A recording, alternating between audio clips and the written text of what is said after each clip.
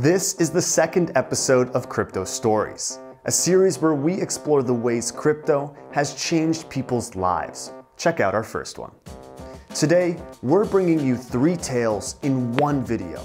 Hit the like button and share this with your friends. Make sure to subscribe and turn on that notification bell to keep up with our interviews, reports, and documentaries on all things crypto. Now, let's meet Timofey from Russia, Brain from Nigeria, and Jack from Singapore. Here are their stories.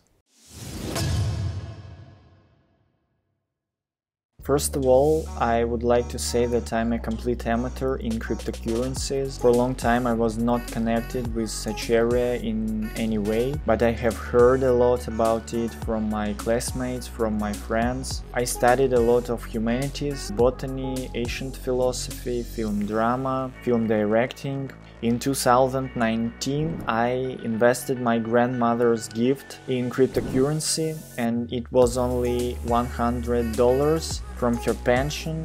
This is a gift for my birthday. I bought USDT, then I bought Bitcoin, Ethereum, only with the help of my friends, because this area is very hard for me. I didn't understand it at all. I wasn't going to trade because it's difficult. I invest this money in a money box, I think.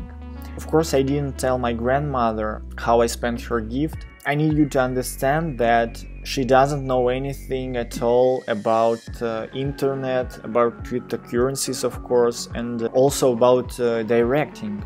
She only thinks that one day I will be on TV like an actor or singer. Anyway, I love her so much. Then I forgot about my invest, I stage a play, I listen a lot of lectures. When it came time to shoot a training film, I took out part of her gift, which has already grown a little by that time, and I invested it to my first film.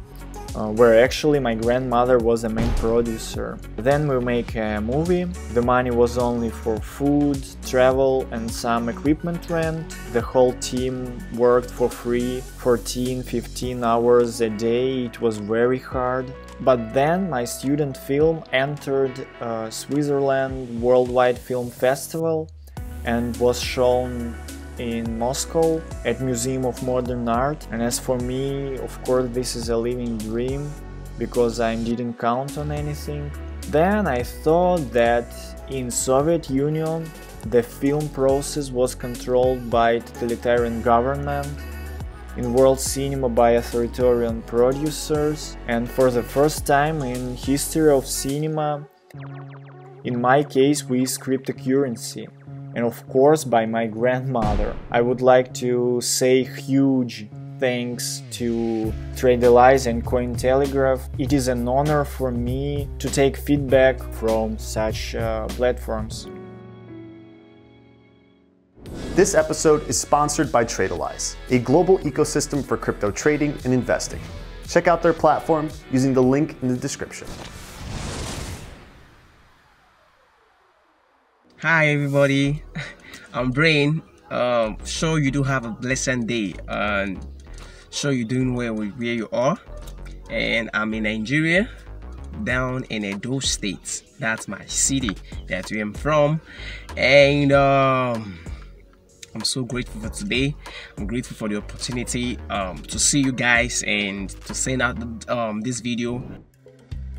It's just my uncle and his friends. So it was his friend who convinced him about the cryptocurrency, about the Bitcoin. 2014 was the year he did the investment. He invested $2,000. My uncle, before he made that investment, he himself really did not have knowledge on cryptocurrency or Bitcoin. And when he made the investment, he did not really took the investment seriously. Unfortunately for my uncle, the private laptop computer he used, his personal one, not the bank one that he used for his work right now, that was what he used in the registration of the Bitcoin. So after a while, he said one of his nephew, his name is Kelvin, living also in Lagos State with him. The boy was in the university, so he needed a computer for his work in school. He met with my uncle, and my uncle sort of, instead of giving him money to buy a new computer, he has a computer at home that he is not using. So he felt, okay, the boy should take the computer, use it for a while, and the boy should bring back the computer when the boy is through using it.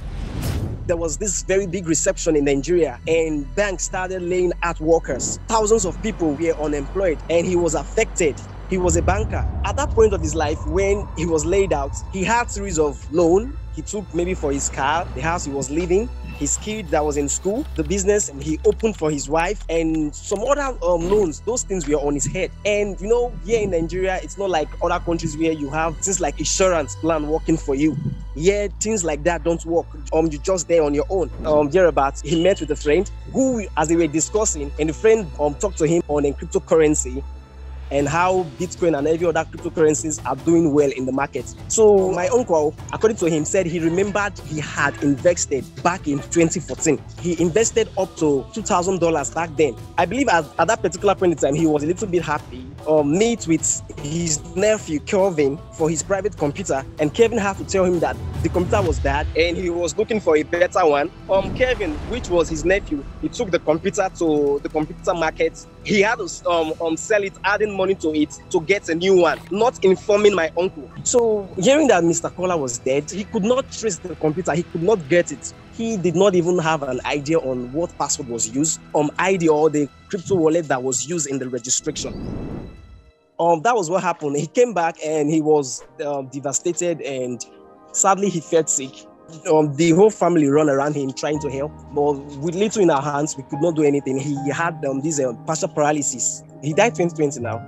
It was a very sad story for we, who was his own family. As far as I could remember, he was having no illness before he realized that he could not recover it anymore. So it came very fast, and we could not even do anything about it because we had little. So, as in, he passed on. To me, I believe it was the the frustration covering everything. He lost his job and an investment that would have helped him. For me, I felt like maybe he lost hope. To an extent, I trust cryptocurrency because I believe if my uncle had trusted it, he would have taken it very serious. He would have been able to save the wallet, remembering the ID, writing it down somewhere. And I believe it would have bring him out from the problem he was in. So to an extent, his mistake had even given me more interest in learning what the crypto world has to offer. So for me, I trust cryptocurrency. I believe it's a future that we are going into. I started trading stocks when I was like 14 years old. You know, I didn't grow up from rich family, and my parents are always, arguing about finances and money. You know, I wanted to help out the family.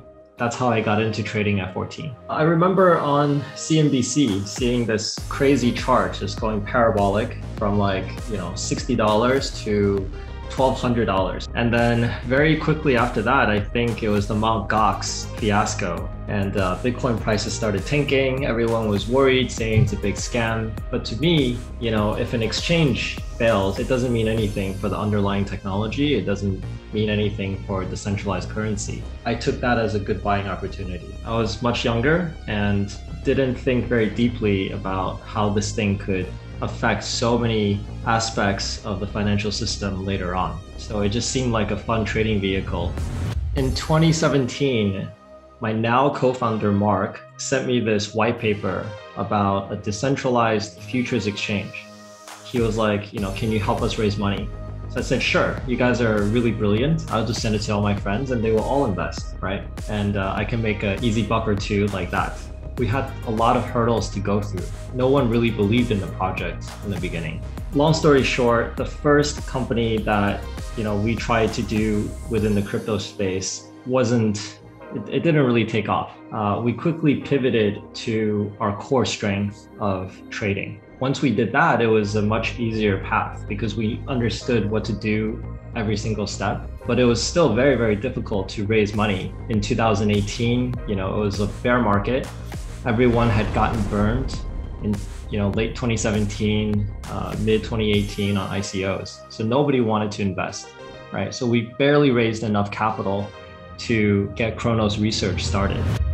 I was trading because we didn't raise that much money in the beginning. If I saw a good opportunity, I would jump on it and try to make money and not lose. So then, I was on stage in Sydney, I think, or Melbourne, one of those two, after flying for like 20 hours or something crazy, talking about Chronos and WooTrade. Then I saw like kind of all the altcoins, coiling up and about to break out. So, I had to take that trade even though I was on stage. And luckily I finished my 20-minute talk so that I had time to do that while other people were talking. I try not to trade on my cell phone as much, but because I was traveling a lot in the beginning, and it's very, very difficult because you can only see a couple of things happening on a tiny little screen, right? And I'm used to having multiple, like 6, 7 monitors, and now I'm sitting there with a tiny screen. Your attention is like 10 different directions. I think it was a few $100,000. It wasn't bad, especially our capital base was tiny back then. Mark and I mean, we basically didn't take a salary, or maybe it was like a tiny salary, like $3,000 a month for the first 2 years. I think it's okay that we talk about the nano situation now, but I definitely didn't want to talk about it back then, right? Like right after I made the trade or something like that. I think it's one of those things that I just had to do what needed to be done such that we can achieve the results that we have now. Sadness, joy, trial, and success. What are these but elements of our common human experience brought together by the network of cryptocurrency? Do you feel inspired? Share your stories with me at jackson@cointelegraph.com. Together, we will tell them to the world. This is the fundamental virtue of crypto. It is for everyone. Thanks for watching.